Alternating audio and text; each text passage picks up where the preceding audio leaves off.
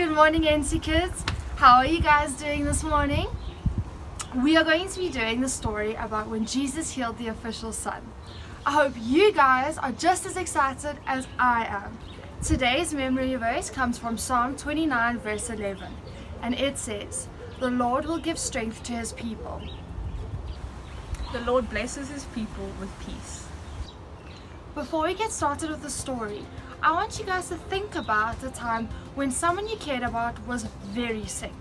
So this could be your mom, a dad, brother or sister, maybe even your grandparents or a friend. How did that make you feel? I know when someone I care about gets sick, it doesn't make me feel that happy. And what did you do?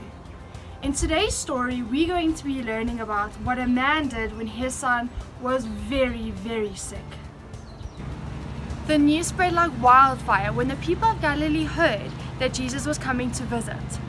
The Passover, a special Jewish holiday, had just ended. Many people who lived in Galilee had gone down to Jerusalem to celebrate the Passover feast. Jesus had been there too, and many people had seen the miracles that he had performed and were so excited to see him again, and they were eager to see more evidence of his power.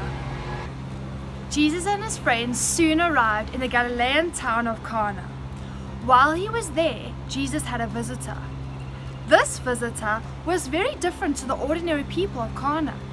He didn't dress the same as they did, and he wasn't dressed in simple clothes. His clothes were rather fancy, and he probably didn't speak like them either. He probably used a lot of important sounding words, at least until he spoke to Jesus. Who was this visitor? Let's have a look in John 4 verse 46. John 4 verse 46 reads, "As he traveled through Galilee, he came to Cana, where he turned water into wine. There was a government official in a nearby town whose son was very sick." The government or royal official had come to see Jesus because he had heard about the great healer. This royal official probably worked for the king at the time, who had been appointed by the Roman government. As well known or as popular as he might have been, he wasn't afraid to ask Jesus for help. "Please come down and heal my son," he begged. Now, since the man worked for the king, he probably had a lot of money that he used to spend on doctors and medicines. Nothing had helped. He was worried that his son might die.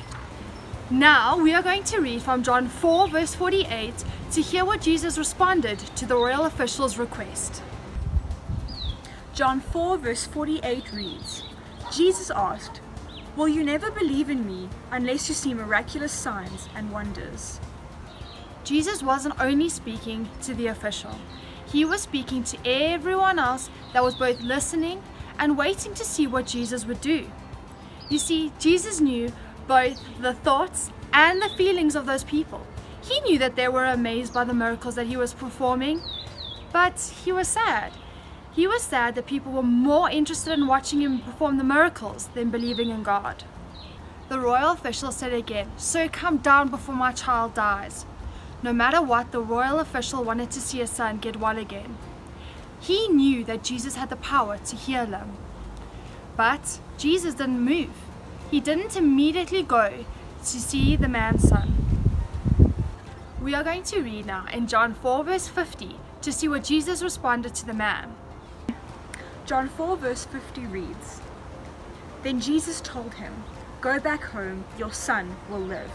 And the man believed what Jesus said and started home." The next day, while he was traveling, the official noticed his servants running out to meet him. They were both excited and out of breath. Do you know why they were excited? Let's read in John 4 verse 51 to 52. John 4 verse 51 to 52 reads, "While the man was on his way home, some of his servants met him with the news that his son was alive and well. He asked them when the boy had begun to get better, and they replied, 'Yesterday afternoon, at 1 o'clock his fever suddenly disappeared.'"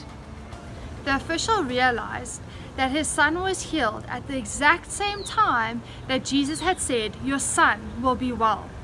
When the official returned home, he was excited to see his son happy and healthy again. From that time on, this important official and his family not only believed that Jesus was the Son of God, but also believed that he had the power to help him.